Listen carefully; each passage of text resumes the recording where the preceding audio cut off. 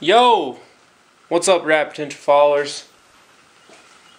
The vert runs for a little bit, which I shut it off with the key, but it runs. So, now we're good to come out here, button up the rest of everything, get some coolant in this thing.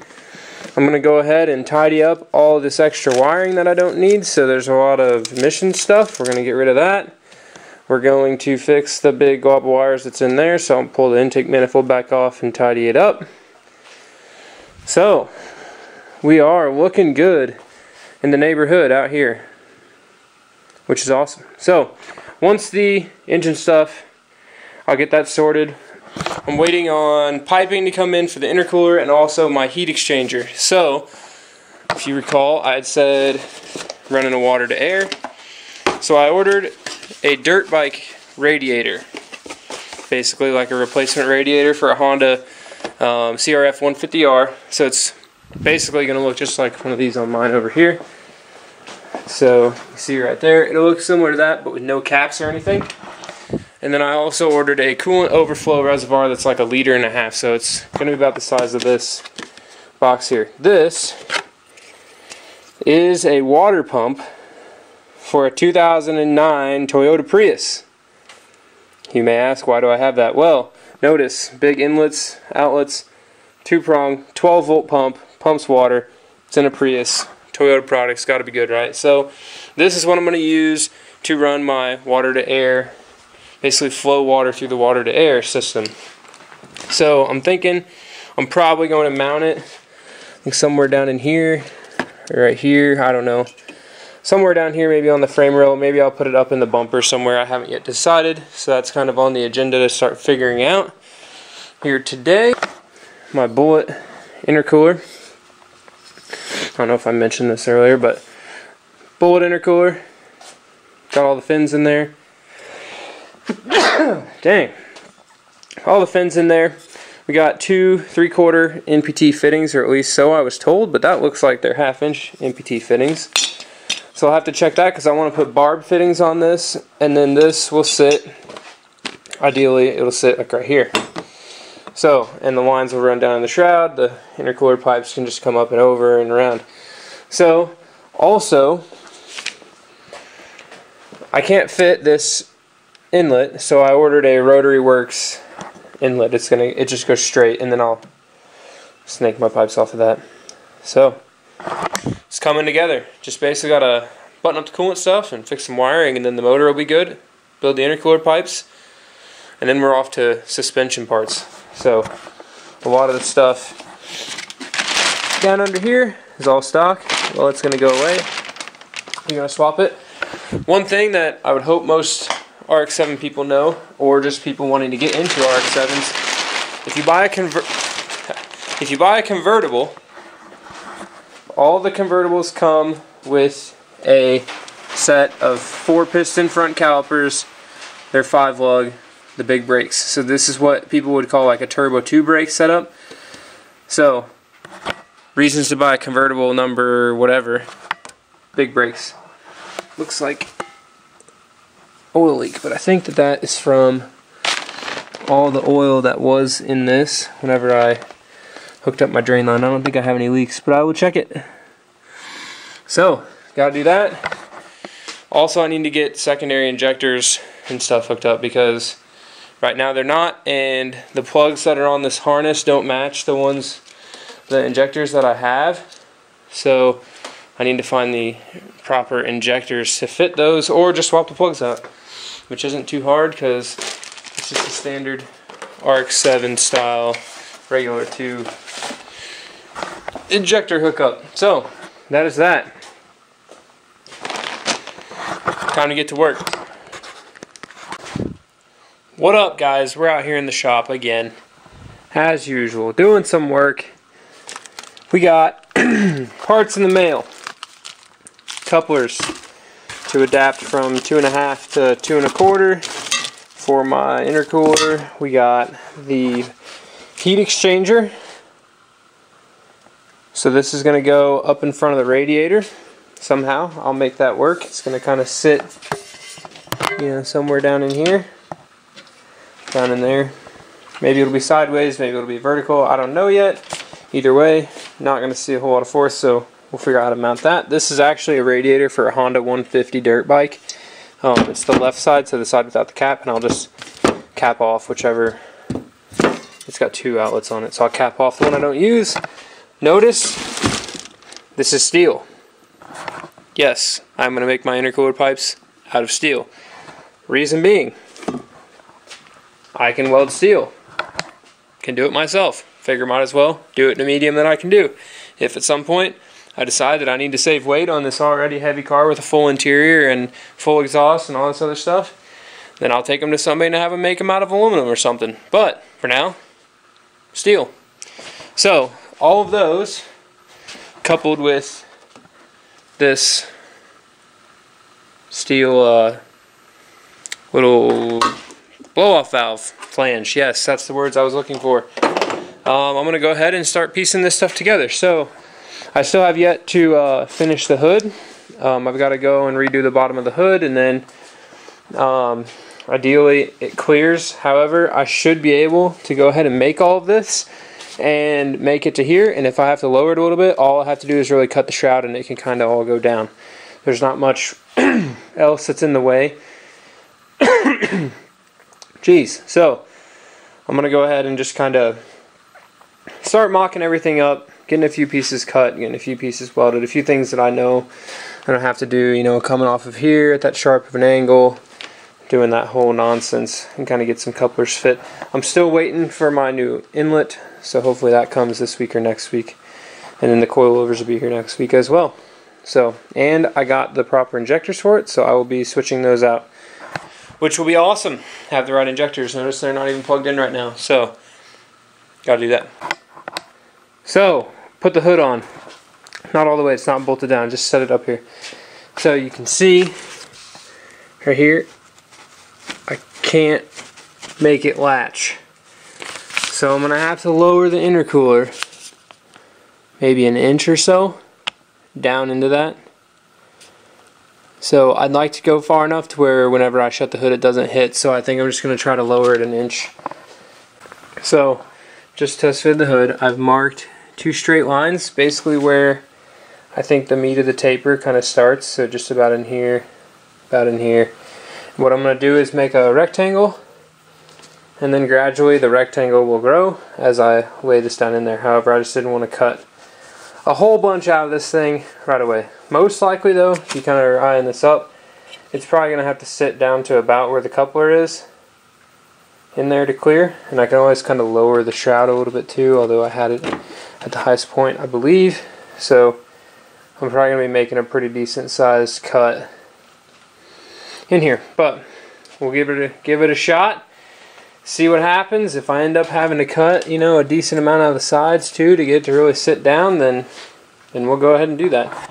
Can always find more stock FG shrouds. There's a lot of people taking these off cars and putting electric fans on, so we'll make this work. Alright, making progress. So there is now a hole in my shroud. Fits pretty nicely, so the tubes will go down in there. Sits down in there. I probably have, I don't know, really not too much room between the inlets and the thing. I think I'm sitting on the inlets actually. So what I'm going to do now is put the hood back on. So I've got the hood latched right now, sitting nice and flush up here. Still have some room to go down with it before it hits. Sitting back here. I did latch it, so I gotta pop it again. Pops right back up. So fitting mighty fine now. Yo. So here's what I've come up with so far. I've got this one fitted in here. Should have fit good and tight in there. Resting very nicely. Got them pointed about right. Made a little 90. Still got some clearance between this and the radiator hose. So no moving locations, so it shouldn't really rub apart, but there is some airspace under there. So now I just need to make a pie cut of sorts that'll bridge this gap. We'll weld those two together, and then most people will bead roll the end of their intercooler pipes so they don't pop apart. Well, what I'm going to do is I'm going to go ahead and just throw like a really light 1-inch tack weld, not really tack weld, but just like a 1-inch bead on opposite sides of the end. So that way whenever I put my clamp down, so if I have like a little bead right here, when I put my clamp behind it, it can't slide off. I don't really want to bead roll steel. I'm only going to run it on wastegate spring pressure for now. I'm not going to turn the boost up really at all. So just wanted to make sure that it runs, that it's safe, and I think that'll keep them from popping off for now. But I'm liking how this is turning out. These will be black, so it should look pretty clean. We got the first one there. I'm also going to be painting this guy black. So however I decide to kind of configure this, I got a little bit of wiggle room, but it'll probably sit right about there. And get these pipes ran. So I think the harder one obviously will be snaking it, kind of snaking it back this way over top of the battery terminal. I'm going to have to make sure I put a cover over the battery. I don't want this shorting out, and then this will run. I'll probably have to move the spark plug holder, go back through there, and in the inlet. So the right side one will be significantly harder than this one, but for now, this is looking pretty good. Welder's going off. Look what we made.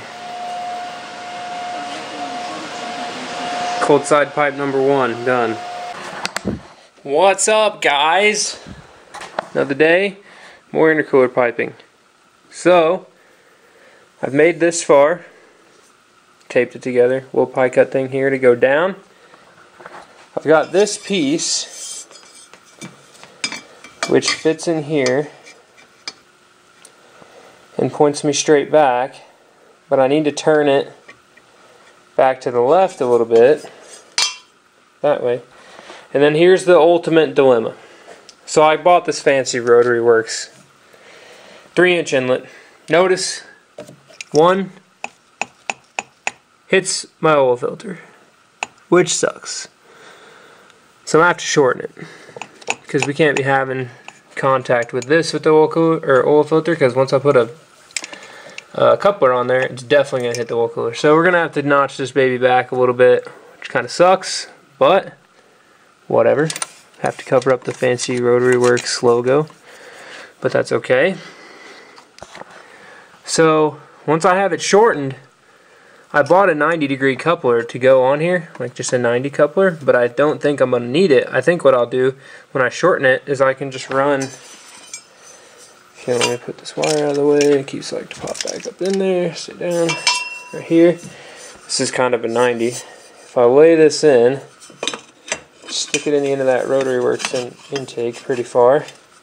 It sits in there pretty good to where I could just section this piece to sit here and make those two connect.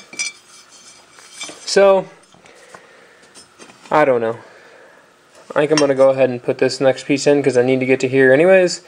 Once I get to here, maybe cut that shorter and see what happens. What's up? I made some progress. So had it done to here. Another pie cut, 90 bend, fits in nice and tightly, doesn't touch this. This is still too long, but I'm going to cut it. Got it all clearanced. Look, there's some airspace between it and the brake. This power steering line should fit back where it is.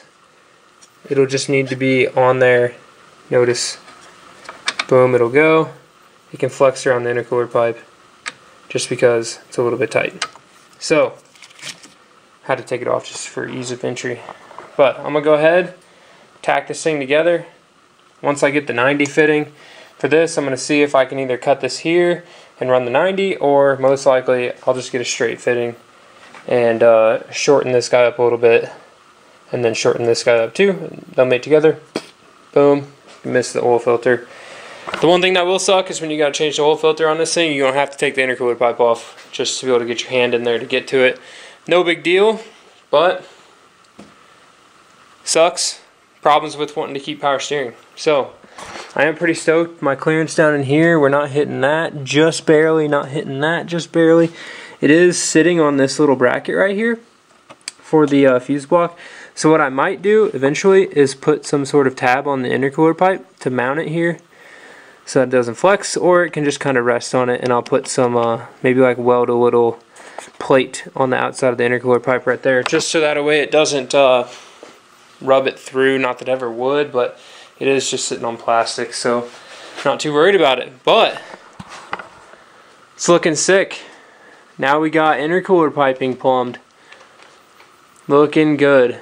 So I would say it's easier, ton easier to do it this way, in my opinion, than to like cut the bumper and try to fit a front mount up in here. I mean, I know it's been done a gajillion times, but I kind of like not having a front mount. I like having all the space up here to get air through the radiator instead of going through that front mount and then making my engine get hot. This car will get driven in traffic to work in the summer because I have AC. And with the clutch fan, I never had issues with it ever getting hot. Still retaining AC and power steering. So, proven. We're going to keep trying it. If I have to upgrade the radiator in the future, I will. If not, it's going to stay like this. So, I'm going to go ahead, weld all this stuff up. I'm going to leave you guys off there. Thanks for tuning in. Thanks for watching. The next video with this should be running, starting, tuning, stuff like that. I got coilovers coming next week, so those will go on. That'll be pretty easy. But it should be running for sure, like running good and playing with the tune and stuff in the next video. I got the hood ready for paint too, so that'll be on. And we'll be pretty much done with all the fab work on this thing. So it's been coming right along. I'm pretty pumped. We'll get all this stuff tidied up, pretty and painted before the next one. So, again, thanks for tuning in. Like, subscribe. Sorry it's been a lot of builds and not a lot of fun, but gotta build them before you can have fun with them. So, this thing will be done soon, and we'll be taking her to the Dragon. Keep it rad. Alright, well, I forgot. Blow-off valve. So, plenty of room. Maybe stick him right here. Or maybe I should stick him over here. I don't know. Leave your thoughts in the comments. I think that this intercooler pipe is going to have to come off to do much of any maintenance to this thing, but that's fine. I'm thinking I put him right there. I kind of like it right there. Hides that little area. You still see the pulleys to get to the belts, and if a belt chucks, it won't hit it, and I can plumb the line a little better. So I think he's going to go out here. But anyways, leave a comment. Let me know what you think. Might put it here. Might put it here. I don't think it'll fit back there. Ideally, it's close to the intake manifold, but that's going to hit the hood. Do it like that. Yeah, leave a comment. I kind of like it on this side. Thanks for watching. Subscribe. Keep it rad.